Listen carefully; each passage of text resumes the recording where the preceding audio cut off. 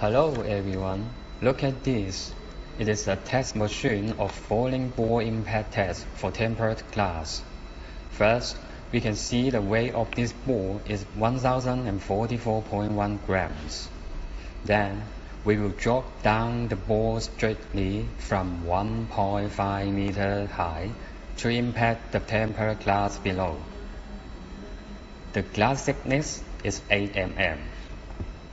Now, we put the ball here on the top. The annealed glass is originally from a well-known supplier called Xin-Yi. Now we start the test. 1, 2, 3.